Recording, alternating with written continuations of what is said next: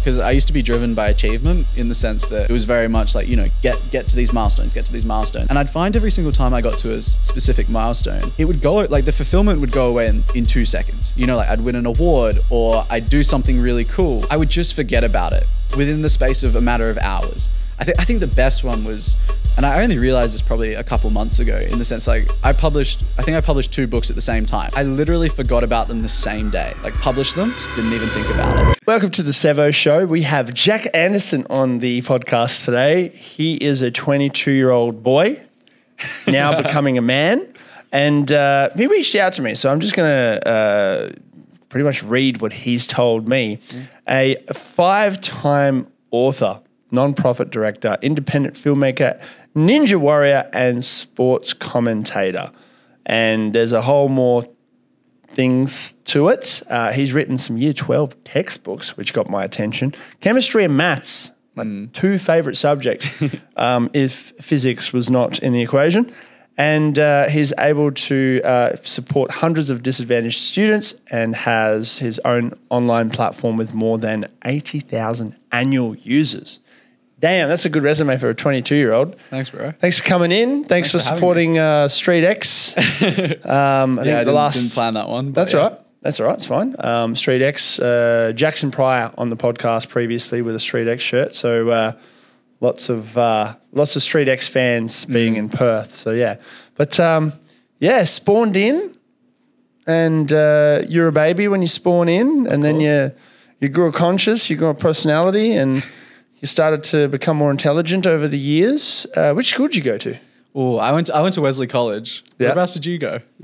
I grew up in Kalgoorlie. Oh, okay. So I spawned in the Soviet Union, migrated to here, escaped the Gulag with my mother, and ended up in a sort of country Gulag in Australia. That's crazy.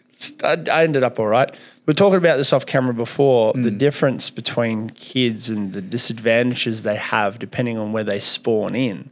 You were spawned in a good spot. I was spawned in a little bit of a how are you spot, and then migrated to another country spot. My advantages of that was I was able to bring myself across 3 different types of people. The ethnics, the countries, and now the cities. And being a teacher, I was able to teach in private schools and public schools. I much prefer public schools where the kids were less vanilla. Yeah. Definitely be a bit more interesting though. You know, I mean, Jack Anderson, very vanilla name, but you're definitely not vanilla for what you've done in your 22 years of life so far. You know, most people have not done that in a lifetime. So how, apart from being in a private school, which you say has given you a good advantage, like a head start in life, you obviously leveraged that and made the most of it. Definitely. And didn't just rely on your parents, right? No. So shout outs to your parents to do that. Yeah. But what do you think happens when someone that spawns in well goes to a private school and doesn't do the right thing? Do you see that a lot? Yeah, no, definitely. I think, because I think about this all the time in terms of what, I don't think people do the wrong thing necessarily. Like obviously a lot of kids aren't academically inclined and then they discover drugs and alcohol at a very young age and it kind of just messes with their brain and they kind of really pursue that wrong path, which I see a lot from kids in private schools. But I think the other half is, you know, they lean into that privilege and they say, no, I studied really hard in school. I did really well. Then they go get like a job in an investment bank or as an engineer. And I think that's totally fine. But I think the way in which I saw it, and which was, you know, I always could have been an engineer. I could have been like an investment banker. It wouldn't have been that hard for me to be like, because I just have so many inherent privileges where I've been privately educated. I live at home throughout my university degree. Of course I can go get a stock standard job. I kind of saw it as the other way of saying, hey, maybe I should think about how I can go about helping other people and actually making a difference and realizing that maybe I was given this privilege for a reason. Maybe it wasn't just to make more money. Yeah, make the most of it. Yeah, make the most of it. So that's a rarity as well. Oh, yeah. Which is good. And then you've embraced it. Do you feel like you don't have as much hustle, or have you just made it so that there's all the hustle that you can have? Because your hustle is hard. Yeah. No, I think I've always been in, and so is the rest of my family. Like my parents are from an entrepreneurial background. So just always having that kind of, I love a challenge. Like I thrive on uncertainty, and I love pivoting. As we were kind of talking off podcast, I really enjoy being out of my comfort zone and really giving things a go. So, so I've always been like that in the sense that I've always loved to kind of push myself. But I think recently, and this is the scary part in the sense that I've really been pushing myself in the past, but over probably the last 3 or 4 months, as I've kind of been reflecting, I've come to understand the passion and strength I gain from being altruistic, and really, if I tear down that mirror that kind of I look at myself and I just focus on helping other people, my drive just goes up exponentially. And I'm really excited to kind of see what happens if I just really lean into it. Yeah, amazing, amazing. So you've got a non-for-profit. Yeah. And just for the viewers, what is a non-for-profit? What is a non-for-profit? Yeah. Well, it's probably not going to come across as great from me, but I guess the best way I'd put it is, you're not there to make a lot of money. Like it's all the money goes back into running the organization, and you can pay staff wages and stuff, but for the most part, it's something created with altruistic intentions and to do good in the world. And you're not trying to make money. Like there's no real capacity for you to make millions and billions of dollars as an individual running a non-for-profit. So that's the best way I look at it, but I don't know the actual stock standard definition. Yeah, that's fine. That's fine. And what is the goal for you for your 20s? And we'll unwind this question later. Man, that's a tough one. Yeah, I think like yourself, I just love pushing myself and going for the limits. But I think I see it kind of happening through 2 avenues in terms of what I want to do.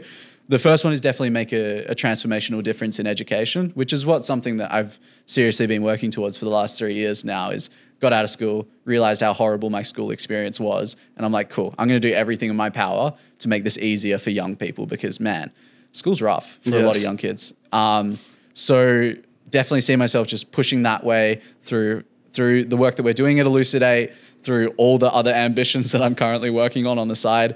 And then, but I'd say the second half is just to have fun and to, again, I have a tendency to take life quite seriously, and I can get quite caught up in my own work, and just to kind of have that other side of saying, hey, just make sure you save time for just hobbies and relationships and people and travels. So it's finding that balance, and that's the goal. Yeah, yeah. Do you have a missus? No, not at the moment. Oh, not at the moment. Easy. So tell me what it's like being a 22-year-old that has all these things on his plate. That what is your day-to-day like? Talk me through it. Man, yeah, every day is different. Like seriously, I have a to-do list of like 100 things, but I'm pretty good at whittling it down. I reckon for the most part, I structure, every day is different, but a lot of it's just writing. I think because I do a lot of speaking, I do a lot of writing. I'm currently writing all my scholarship applications. I've still got a university degree going on. I've got to pay the bills with just like doing basic tutoring at the moment. I'm getting funding for the organization, and I'm managing people. So a bit like yourself, the problem is it never ends, like in terms of the workload, never goes away. But it seriously is. I think the only stock standard thing I have is, get up at 6 a.m., go get a coffee, sit there for like 10 minutes and just think, what am I about to do today? And then just go after it. Have you got any assistance or anything about that yet? No, not at the moment. Definitely don't have the financial means for that one. I think the beauty of like running a non-for-profit though is we've got 40 volunteers in our organization at the moment. So, the work can be spread well. But I think the problem is we're writing so many textbooks, we're creating films, we're making all the online content for all students across Australia. The work never ends. So yeah. That is amazing. Yes. So you're saying you got a degree and you're also looking for scholarships. You're heading to the States, hopefully. Yeah, that's the goal. I reckon that's because I think all of us have a lot of smaller dreams, but that's always been my dream for a long time. Is ever since I was 19, I was like, I really want to attend a US or UK college like Oxford or Stanford or Harvard or something.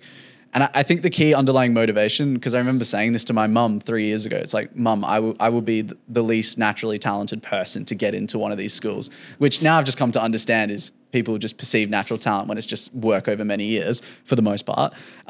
So it's just been my goal ever since. And, bringing that into fruition is seriously life-changing, hopefully, in terms of I think it's about the people that you surround yourself with at the end of the day. It's like having powerful chats like these where like I get to meet yourself and walk away energized, and the opportunity to have that every single day at one of those schools would just be incredible. Yeah. And what are you hoping to get out of it at the end of the scholarship? Yeah. So the goal is to do hopefully a lot of the degrees, so like at Harvard and Stanford or Oxford, they all come under a Masters of Education in Learning, Design, Innovation and Technology, or one of those kind of umbrella categories. But the idea of learning design is understanding how to construct things that actually are beneficial to young people. So it's actually taking a very kind of engineering learning design approach of, okay, how do I create the best learning ed tech company? How do I create resources that young people can use? How do I structure life education, films and videos and content to actually help people? What are the fundamental principles? Yeah. So I hope to actually learn that kind of key stuff, but I think more so it's the people. Like I'm a man of ideas, and I have so many that I want to execute on, and meeting with the world changers, meeting with the people who have come from all across the globe, like they get people from 30 different countries to come together at these schools, and to have people who have had different experiences in education systems to kind of converge together, get their perspectives, and most importantly, work with those people. Because I've got altruistic intentions with education. I'm not really trying to make a giant ed tech company that makes billions of dollars. I'm trying to actually do good. So I see the opportunity to link up with people who see that in the same kind of light. And yeah, I guess I just got to get in. That's the first step. Yeah. And that's a big step. It is a big step. Yeah. Once you're in there, you can just start talking to anybody, and it could be the most casual conversation. Yeah. You can meet the most random person and you never know who they are. And then they could be that person that you're looking for, or they can link you with that person. Yeah. So that's where you got to treat everybody with, love and respect. Definitely. So you say you come from a place of empathy. That's how you operate. Tell me more about that. I think for a long time, because I was actually because I used to be driven by achievement, in the sense that it was very much like, get to these milestones. And I'd find every single time I got to a specific milestone, it would go, like the fulfillment would go away in 2 seconds. Like I'd win an award or I'd do something really cool, and I would just forget about it within the space of a matter of hours. I think the best one was, and I only realized this probably a couple months ago, in the sense like I published 2 books at the same time. I literally forgot about them the same day, like published them, just didn't even think about it. And to me, that was kind of crazy, in the sense that I'm like, man, the reason I'm not getting a great deal of satisfaction in my life is because I'm so centered on achievement. And then I kind of thought back to all the things that brought me deep fulfillment. And it was those times when people came up to me and said, hey, like I really appreciate what you've done for me, or just those moments that I've genuinely helped people. So the idea of empathy and driving through that is kind of my key motive now, in the sense that I really feel like young people have been dealt an incredibly bad hand, in the sense of they live through social media, they have a school system that kind of crushes their spirit, and it's just a really hard place for young people to deal with right now. And we can look at it and tell them the things that they're not doing right, or we can say, okay, how can I help these young people? How can I get the absurd number of statistics of people who genuinely really hate their lives right now, and who are still in school for the most part, all those young kids that are just really struggling through school, how can I help them? And when I think to answer that question, that just brings me the greatest deal of satisfaction. Love it. And it's scary and it's exciting, because I feel like I finally found something where I'm like, yes. So early too. At 22, finding something that you really like, it's like a gift. But it took a lot of work. Like it took me 3 years of constantly experimenting, or only to come back to the idea that, hey, maybe I just like helping people. Yeah. Maybe that's what I want to do. I mean, that's your overall. I mean, there's like why coaches that help you find your why. Yeah. And I've done it before, and I don't know, it just felt like I was reading a horoscope. But no, I would put those kinds of ideas, like I think they can help, but it's like buying a self-help course online. It can help, but it can't solve your life. In the sense that at some point you just got to experiment. I think you only, I'm trying to bring something up in a sec, but I think it's a matter of just self-reflection to the point where your self-awareness grows and you're going, yes, that's me. But it's also hard to reflect on yourself sometimes. You need someone externally to kind of validate in a way. Definitely. But the why, what is my why? What is my why? I'm trying to find it. What is your why? Do you know your why? Do you have like a... I've never... no. Like a self-mission statement? Nah, but if I had to take a guess, it would be. Let me hear yours, and then I feel like I might be wrong. It says, I am most successful when I contribute and add value to people's lives. I am driven and focused, love to share stories and document my outcomes. I am selfish to the point of becoming selfless. I optimize people's lives. That's my mission statement. Wow. Okay, that's very well said. I didn't realize it's got kind of a 4-tiered approach to it. It does. Can I ask just quickly about the selfless to selfish? What is that? What do you mean by that? Selfish to selfless? So selfish to selfless means when you start this world, wherever you are, however you're born, whoever you're born as, whatever your beliefs are, whatever your parents, however your parents nurture you through the nature that they have provided, you're on your own eventually. And it's up to you to decide what you want to do with yourself, right? So a lot of people go, right, I need to help my parents. That's being selfless. They go, right, I need to help other people. That's being selfless. But at the end of the day, are you looking after yourself? Yeah. And you need to look after yourself first. Yeah. That's the selfish part. Okay. Because if you're not looking after yourself first and you let that deteriorate, your mental health, or you're burnt out, or you're physically unable to keep helping. Yeah. People say, okay, you're a saint. You sacrifice yourself for the benefit of others. People can do that. People do that every day. Yeah. But I feel that if you are selfish first and look after yourself and have yourself sorted, you can prolong the selfless over time. I agree. And you don't burn out. So that comes down to, what you do, is it fulfilling for you? Because you can be selfish because what you're doing, if it's helping others, but you don't have time for your family, that could be considered selfish to them. Yeah. So there's a balance, right? And there's so many ways you can go about this. No, I like the model, and I can kind of see that. I feel like I can picture you kind of, you build up this huge empire, and then eventually you just like, boom, let me just save the world kind of thing. Exactly. So like with the last 4 or 5 years of my life with teaching, and now doing social media stuff, and now teaching other businesses to do it, the teaching part is selfless. The me asking them for money is selfish, technically, right? You do it out of the goodness of your heart, but I need to pay the bills too. Yeah. But if there's a clear understanding, that doesn't matter. But it's when people come and approach me and go, Sev, can you teach me how to do it? The selfish me will go, I don't have time, or you need to pay me money. The selfless me will go, yeah, no problem. Let's see what you got. I'll help you. I'll give you some time. And that's subjective depending on the situation, who it is, and things like that. But ultimately, I want to chase my philanthropic goals, which is go out to speak to kids for free. Yep. Which makes it more selfless. Yeah. Because I'm sacrificing my time, or I'm donating my time. Because you can't get time back, right? Unless you're Justin Timberlake. And you're doing that for the love of it. But that doesn't pay the bills. No. Unfortunately, we live in a society where we have to maintain, a tank of fuel in the car to get to these places that you talk.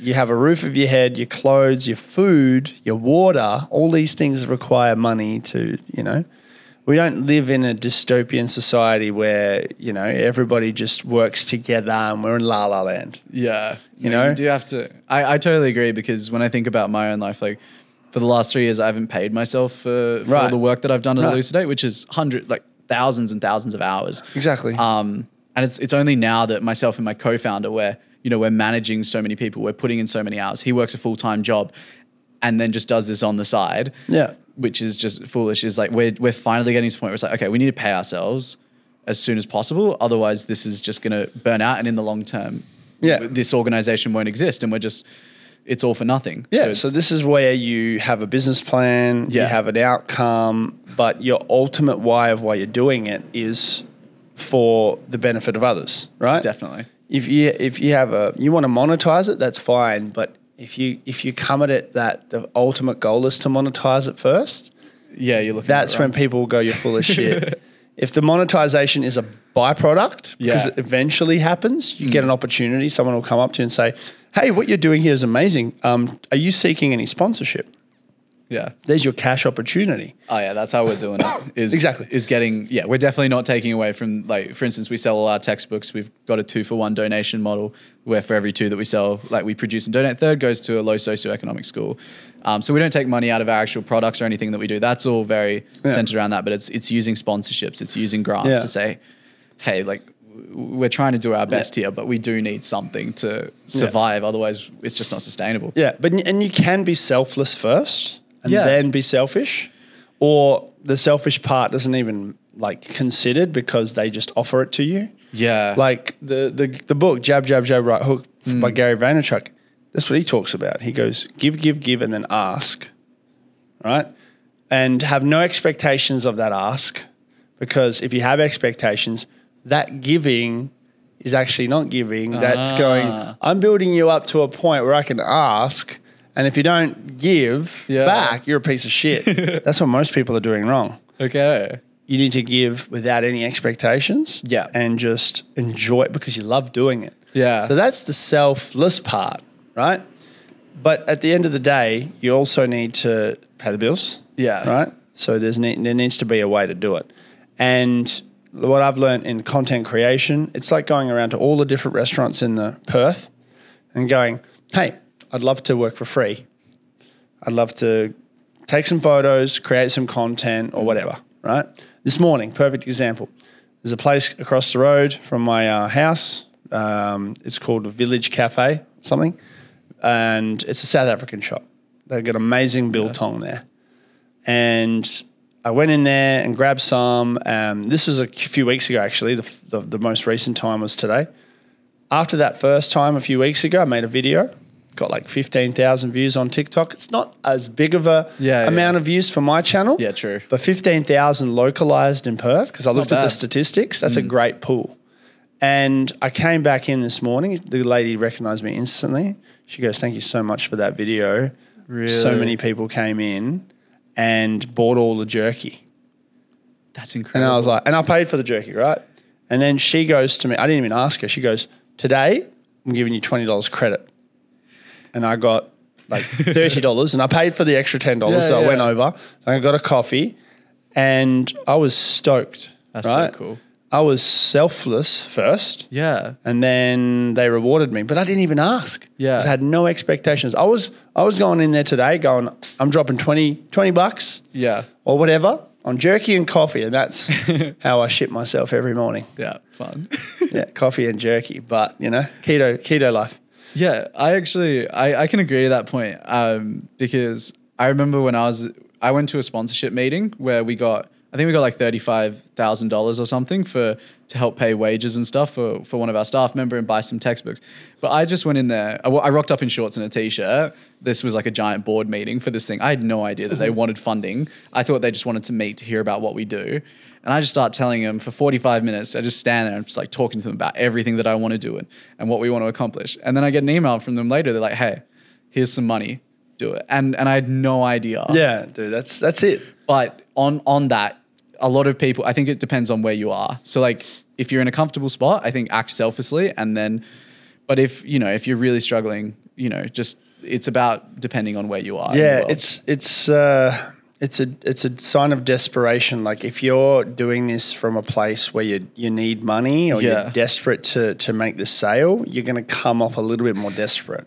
So that's why I always say to people, don't look for a job if you're unemployed. But no, by the time you're unemployed, look for a job while you still have another job. Yeah. Obviously, that advice doesn't work for people who are already unemployed. Do your fucking hustle.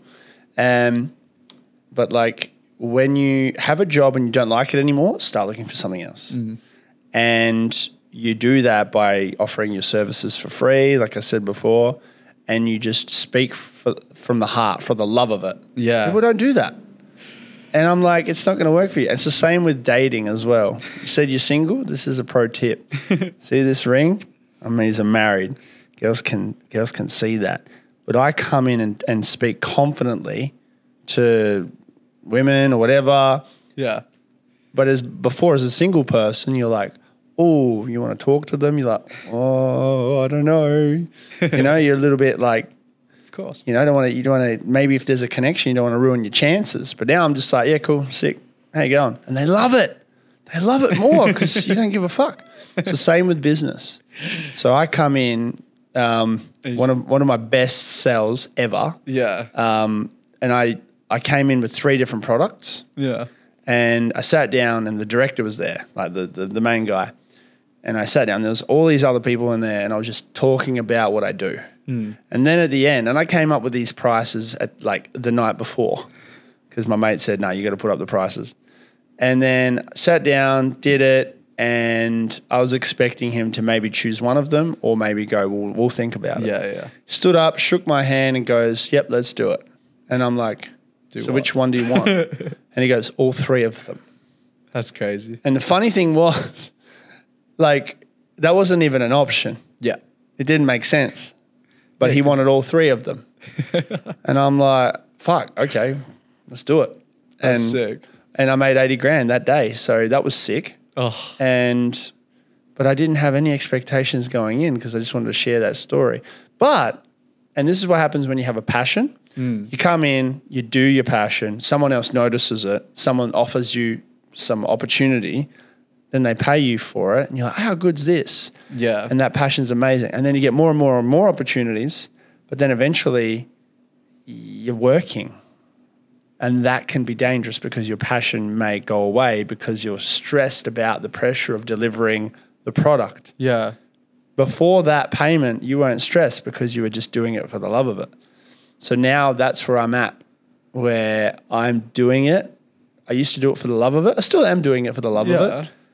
But the money makes it a little bit more like, Work? work. Yeah.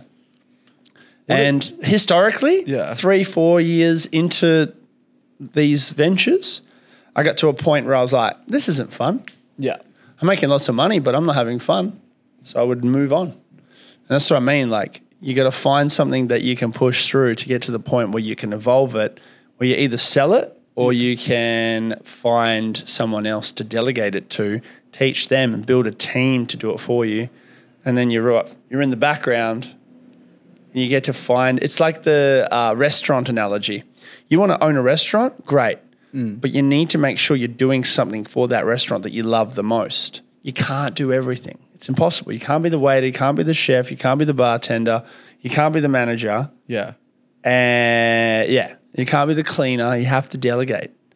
But you can be one thing and one thing well. You want to be the head chef because you fucking love cooking? Do it. But you got to make sure you stay in that one lane because there's other people that do it. It's the same with every other job. That's what I've kind of learned recently.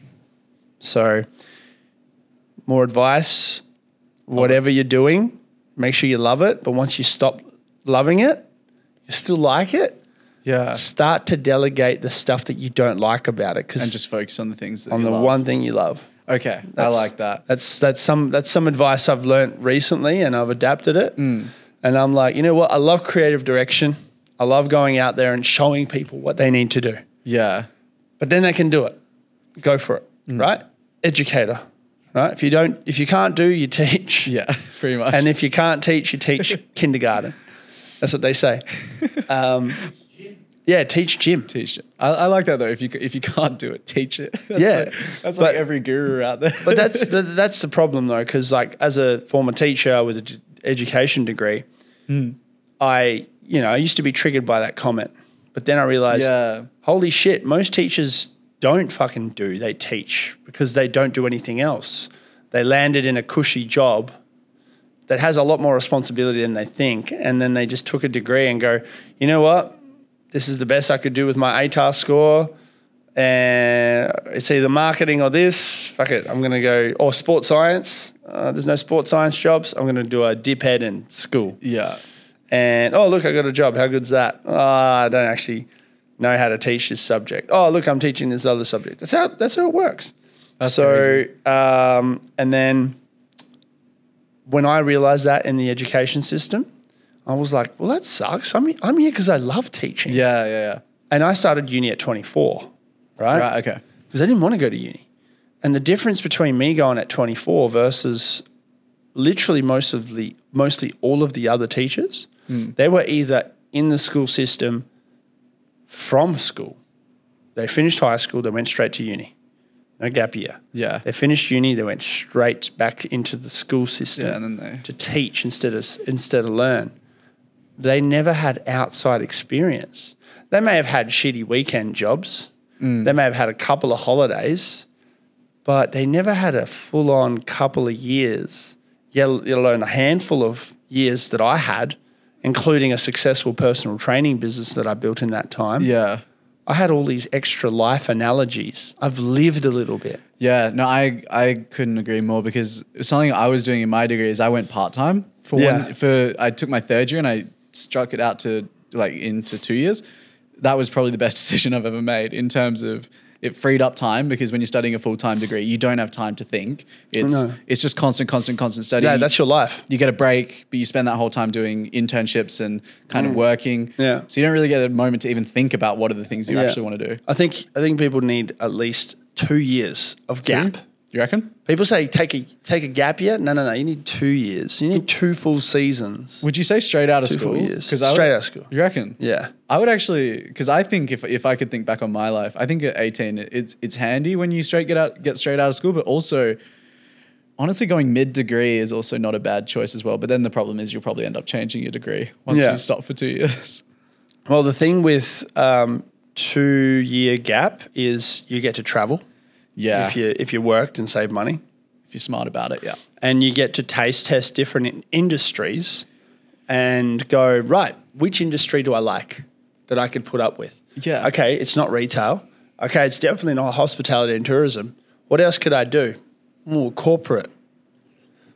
All right, I did an admin job for 6 months. Those bosses looked a bit stressed and they drink quite a lot of alcohol on Fridays. Yeah. Don't want to be them. Oh, look at that. Old mate had a heart attack at 53. Maybe not. No. Oh, a doctor. Oh, shit.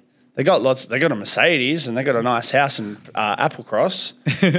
But man, they're stressed out of their minds. They're also drinking a lot. But something that I think we were talking about off camera, which I think might be interesting, which is you can take a gap year, but the other thing you can just do in the meantime is spend 20 minutes a day just trying new things. Exactly. Which is the theory that I have, which is try everything. Give everything a go. So let's say you have this faint idea that you want to do stand-up comedy. Just go try a course. There's really no harm in it. And, you don't have to take a full year off to do that. No. You can literally spend 1 hour a week just giving it a go. Yeah. And so I think for a lot of people who don't have that luxury, maybe they're mid-degree at the moment or they're in their jobs, so they don't have the time to go take a gap year. They can't be like, all right, kids, I'm just going to go take a gap year. You got to have a practical approach first to see.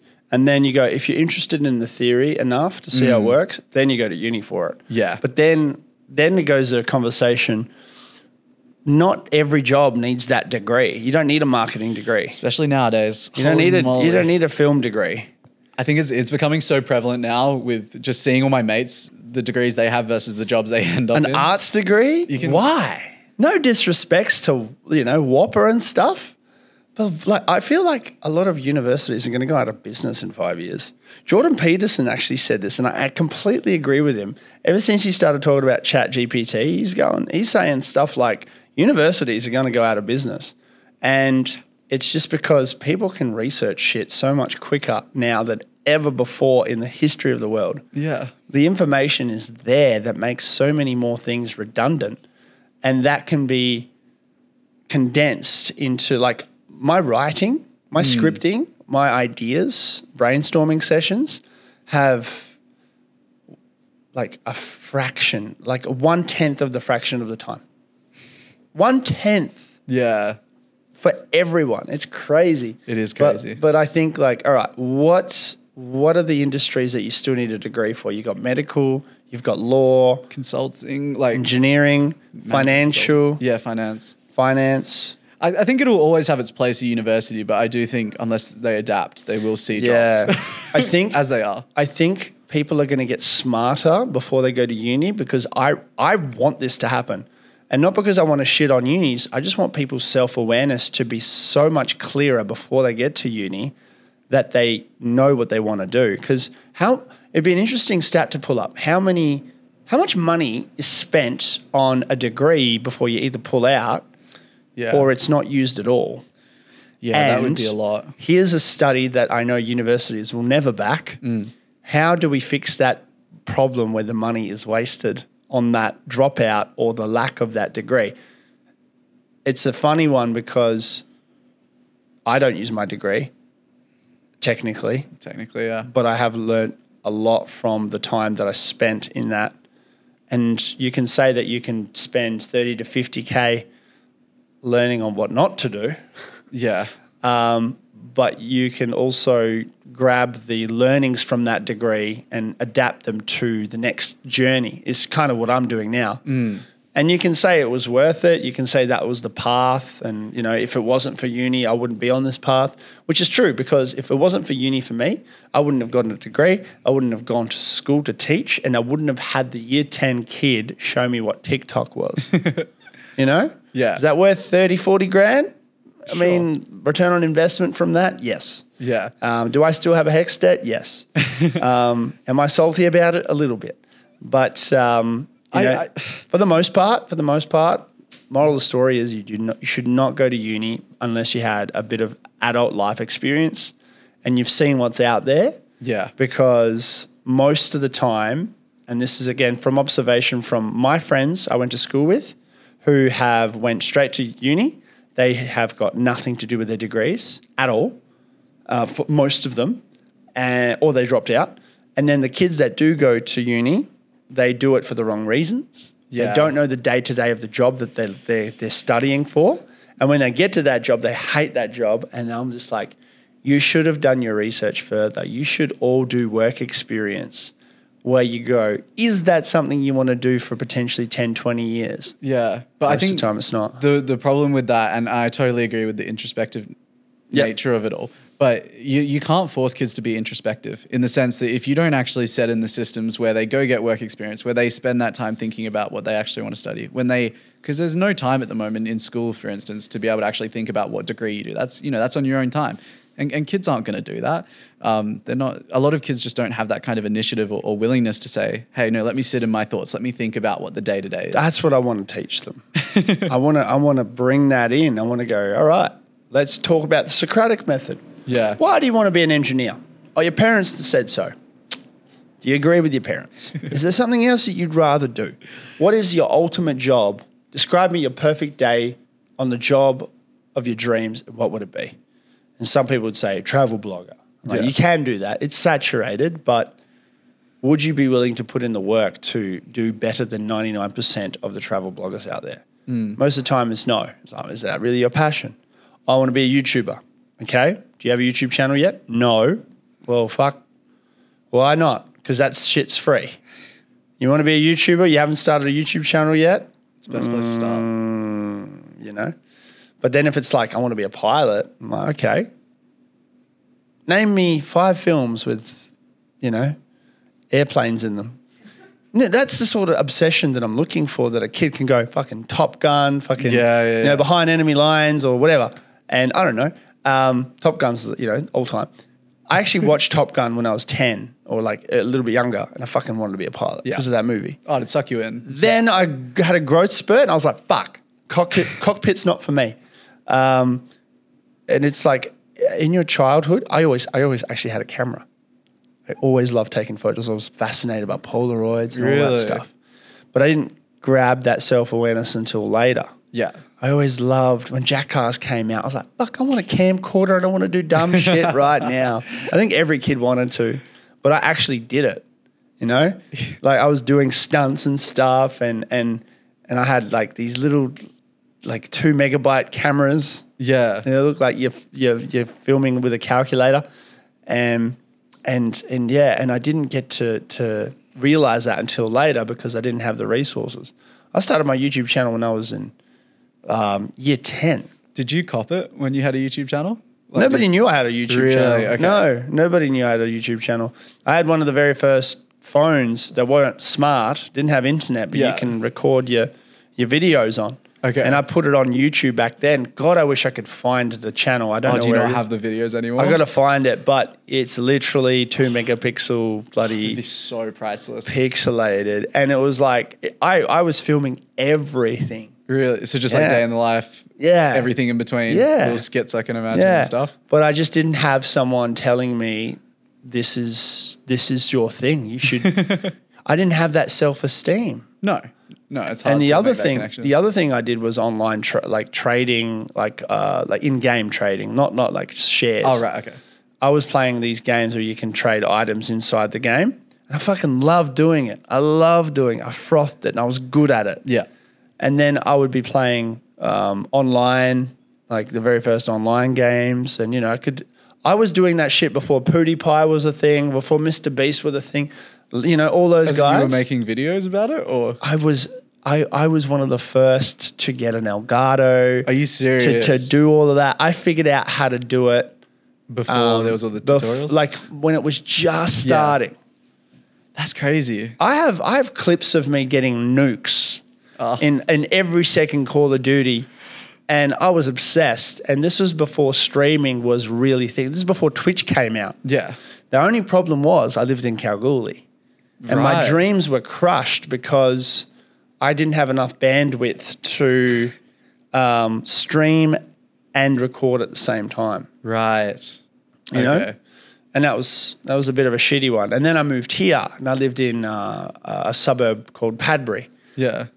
and they didn't get NBN until like 2018 or something, 2019. They were like one of the last suburbs in the fucking suburb in the state to get it. It's like a black hole on my suburb, which was frustrating because I remember 2016, 2017, I had built a PC and it was ready to go. I had everything. I invested everything. And this is when I was at peak uni as well. Yeah. And I was like, I'm ready to go. We tested it, but I was lagging. I was lagging. I was playing Call of Duty, but the streaming was poor. It's terrible. So, download, upload at the same time, you're going to fuck it. So that dream died. But now I have the opportunity again, being here in the studio, in the city, with city internet speeds. Did you forget about it until you started actually getting, like when you were a teacher and stuff, did you kind of forget about all of that in the meantime? Yeah, I had something else to do. Yeah. And now I'm more money driven. Like I want to make sure that whatever I'm doing can get me to buy my time back as quickly as possible. Mm-hmm. And also, by making as much money as possible, as quickly as possible. I've got patience. Yeah. But if I'm doing something that isn't making me money, like the podcasting, like what we're doing here, technically isn't making me money. Not right? yet, but Not yet. But I love doing it, and it's my kind of alternative to the gaming stuff. I get to learn from you. I get to meet with you and all the other guests. And who knows, 10 years from now, you're a mogul and you go, Sev, I want to fly you out. Oh, let's record this bit. I want to fly you out and I want you to speak to my people. Right? sounds like a plan. No deal. And that's the sort of, and no expectations either, but like that's the sort of thing that I enjoy doing more right now, rather than going online, setting up Twitch and going, all right, let's play fucking Warzone or something. And, try and get the dub. There's no value in that. Well, I think when you look back on your own life in terms of what had to happen, if let's say you did become a full-time streamer and you pursued gaming, was that your life's purpose? Whereas nowadays you're older, you can actually give back through the content that you're producing and make things that are of benefit to young people. I think the universe looked after me back then in a funny way where he said, you know what, you're in Kalgoorlie, fuck your internet speed. You're going to move back to Perth, fuck your internet speed still. Yeah. Because we are not here to do this. This is not your purpose. And, I do believe in all that shit, the whole purpose thing. And I look back and reflect and go, holy shit, if that had happened, I would not be here doing this. But you'll never know the alternative. So you can't dwell on the alternative. So the alternative is me going back, building the PC, and 2016, my internet speed's elite. I dominate Rocket League, Call of Duty, and all that shit. And pop off. And make, I don't know, an extra $1,000, $2,000 a month or whatever doing that. Maybe I pop off. Maybe I become an elite gamer. Maybe the personality could have grown. And then after all of that, I'm invited to an event in Melbourne to compete, walk across the street and get hit by a bus. That's such a horrible way to look at it. But yeah.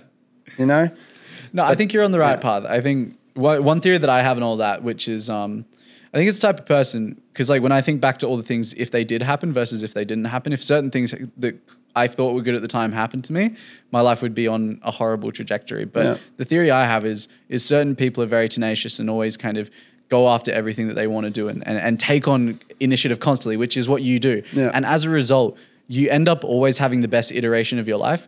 Like in the sense that it's just the type of person, which is no matter what happens, no matter what failed, like even if certain things didn't fail. Someone's fan belt is going not nuts. living its best life. I thought it was a hard drive, but I think just it's the certain person, because I always look back and I think everything that's happened, I'm really glad has. And the only reason I reckon that's happened is because like I'm always going after things and just giving things a go. I love it. And that's the type of person. That's it. And that's the thing with my the gaming. Yeah. The gaming path. If I really wanted it badly, I would have still made it work. Oh, have you seen game? Like, I'm not saying you wouldn't make it, but have you seen the gaming community nowadays and how? It's actually kind of disgusting how much they play.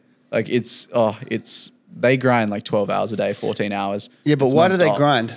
Do they grind to get really good? Yeah, to get good. See, I wouldn't. You'd be a content man? Yeah, I would be funny stuff. Okay. Like pro gaming's nuts nowadays. Like Laserbeam, he got really good at Fortnite and, all those other guys, and then they have a personality or whatever. But how they're doing it, I don't know. Like, whatever they're doing. And the Logan Pauls and the KSIs, they're all entertainers. Yeah, they're not getting views because they're good at gaming. So, like, look at it outside of gaming, look at it in sport. Which sportsmen are the most notable? The ones with personalities. The ones that are the most marketable. Which musicians are the most successful? Not the most talented. The ones that are most marketable. That's the fucking truth. So am I saying I've got 1.5 million followers on TikTok because I'm the most talented? Maybe not. Maybe it's because I'm the most marketable. I stand out, literally, being tall as fuck. It helps. It's like, everyone's going to notice that guy. Let's put him up above everybody else. So utilizing that, but utilizing that gift for good. Yeah. Being 6'10", like how many other famous people do you see at 6'10" apart from basketball? Yeah, I was about to say that, but but those basketballers, like even them, they go out into the wind. Yeah. Like Hassan Whiteside. When was the last time you heard about his name? Exactly. Did you even know he left the league? No, he fucking smoke bombed. But that's what I mean. Like, the most marketable player of all time in basketball was Michael Jordan. He is still Michael Jordan. He made more money this year and last year than he did. Yeah, I saw that stat. That's crazy. He makes more money every year than he did in his entire basketball career combined. And that's the business side of it. So if you have a marketable character in yourself, you need to get around the right people who are not going to dog the boys, dog you and take advantage of you like Elvis's manager did. And push forward so you can survive. Conor McGregor, another example. Pretty iconic. Absolute prime fighter. Yeah. Got too cocky and, got lots of cash and still a great dude. Yeah. Like I value him. I vibe with him. And, he was there to take over. He wasn't there to take part. He was there to take over. So then what happened was he got into the alcohol business. The Proper 12, the Irish Reserve. And he made so much money from that. Now he's doing something with the pints, the dark lagers. Right. The Steins. I'm sure it's doing well. And now he just released something recently, another Proper 12 whiskey apple flavor. And the way he promotes it was genius. He comes out like he's Steve Jobs unveiling the iPod for the first time. A bottle of whiskey. Literally, it was perfect. It was so good. But I think above all else, he's just himself when you actually think about it. Exactly. He is no one other than himself, and that's the key. And he's built his own brand, and he's monetized his own brand perfectly so that now that he doesn't even have to fight anymore. Yeah. He makes so much more money than he ever will fighting. But that's what people need to do nowadays. Like, if you can build a brand around yourself, you need to do it from the heart. You can't do it from, right, when I get enough followers, I'm going to ask them all to buy merch. you haven't deserved that right. They need to discover your merch and buy it anyway. You know, Mr. Beast has done it perfectly. Yeah. He's done it for like, I think he's 7 years in, or maybe a little bit more, almost 10 years in now. He's been doing it for that long before asking his audience for anything to buy. But now they just eat out of his hand, literally. The chocolates, the burgers. It's incredible what he does, though, in my opinion. Yeah. I think absolutely. You know how everyone good usually somehow becomes bad? Like there's some dirt that gets brought up on him. Of He's course. like one of the few people that have really kind of kept that straight line. I vibe with him. But that's what I mean. Like, he's very careful, and, you know, he's got the right people behind him. Yeah. And, you know, his intent is pure.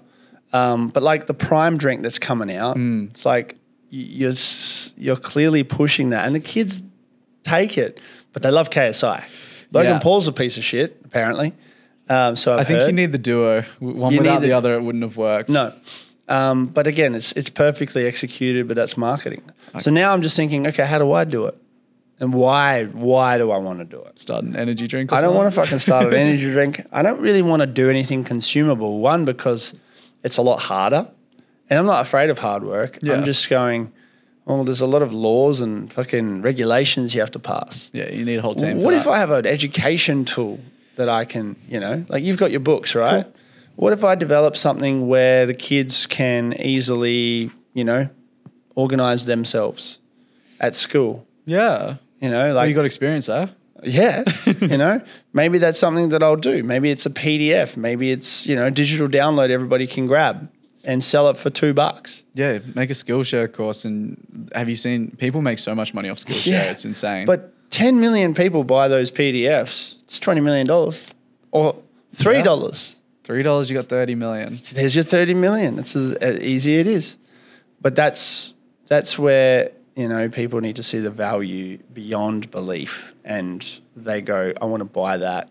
What does that get me as well? What's the difference between me owning it and someone just pirating it? You know, people started doing all that NFT shit the last 2 years, and it was just all fucking waste of time and money. But it can be done properly. It's just 99% of the NFTs are full of shit. Yeah. Because the intent is we want to make money. Oh, I love listening to it all. Like I listen to a bunch of just like crypto people and people like CoffeeZilla, and they kind of just talk about how like the whole NFT market was just pumped, and it's just so funny to see because people just, when you have a pure financial motive, like what extent you're willing to go to just crush humans. Like they just don't care. They don't give a fuck. They're just like, cool, give me your money. Well, if they want to, they won't be happy later in life, because probably not. You know, it's like you start up something that takes advantage of people's addictions, and you make lots of money from it. Yeah, you're successful if you're you know, scaling it from a point of your bank balance. But deep down, how did you make your money? People's gambling addiction. And that's why I hate gurus, because I think for the most part, they kind of pry on people who have nothing, who really hate their lives. And then like, hey, I'm going to sell you this course, $500, you change your life. And obviously won't, never does. Otherwise, they'd have genuine success stories. That's why I don't have a course. That's why I don't have a course. I mean, the Skillshare thing. Right? Yeah. But it's when they do the sales funnels and they get you in, they trap you, they make you join their inner circles. And at the end of the day, those people just became wealthy off of the wealth of poor people who just are looking for a way out. Yeah, exactly. I have an obligation to myself that everybody that jumps on and learns with me needs to get some success. I mean, a lot of it, they need to come to the table too. Of course. And I'm empathetic to the kids. If I give them work to do and I teach them how to do it, but they still don't do it, I feel like I failed still to not motivate them or instigate them enough or manipulate them in a positive way for them to go, yeah, I'll do it. I'll do it because I see the value in it. Whereas now I've got, you know, my consulting and all that stuff, and people, you know, take an hour session with me every week or whatever, and I give them actions, accountability, same thing as I did at school. And then they don't do it. Did they get a refund? No. That's their fault. That's their fault, you know?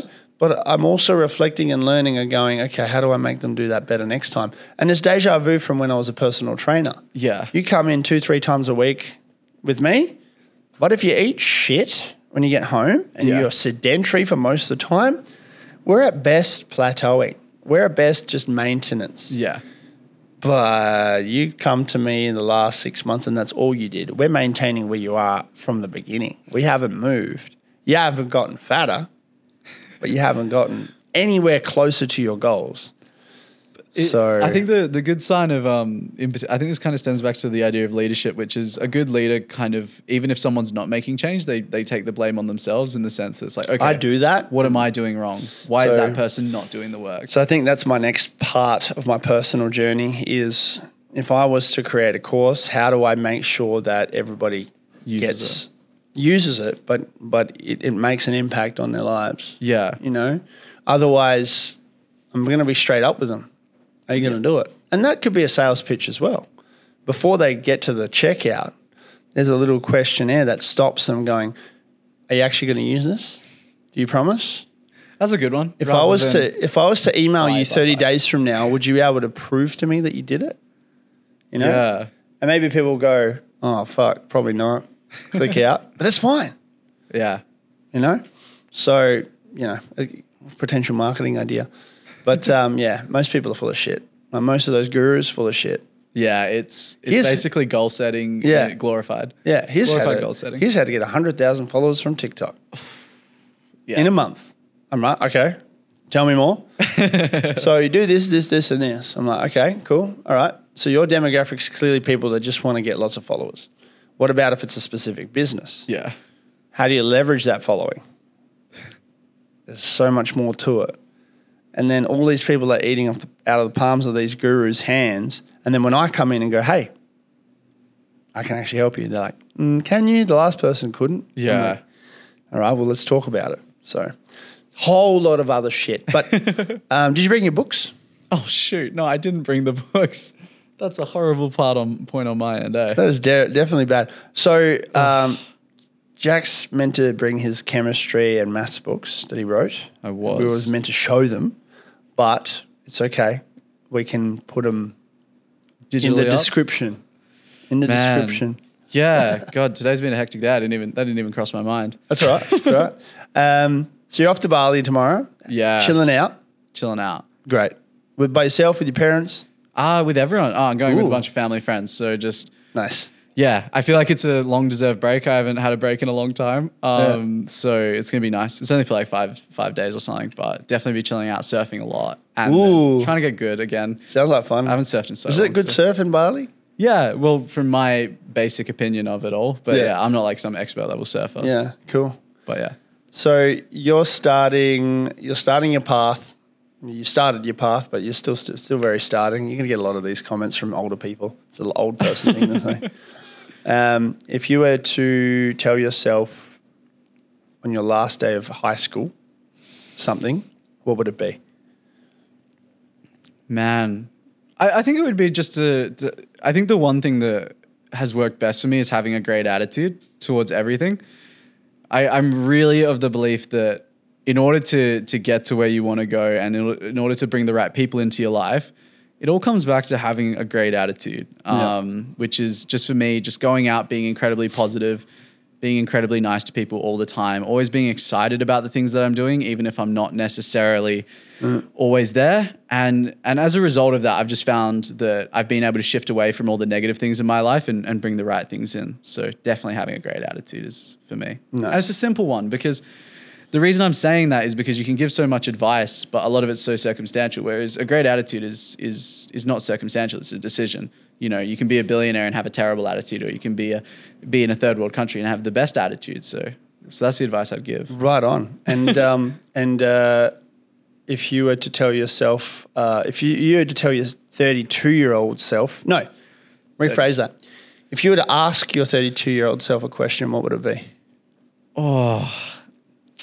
Okay. What was the biggest, I think I would ask them, like, what's the biggest source of happiness in your 20s? What is the thing that really mattered in your 20s? Like, I'd ask myself that. Jack, what mattered the most? And then I would go for that. That's what I'd ask. Nice. I could say to you, Okay, as a let's hear it. 32-year-old, it would be time. Time. Time matters the most and how you utilize it. Have you always understood that, or is that only come recently? Nah, more recently. So in my 20s, and this is something that you can do. Yeah. But you learn it. And I feel like, I'm like, fuck. First 5 years of my 20s, I could have done so much more. Yeah. And True. I would swap places with you in a second, you know? But yeah, like at 22, I was, what was I doing? Starting like really getting into my footy.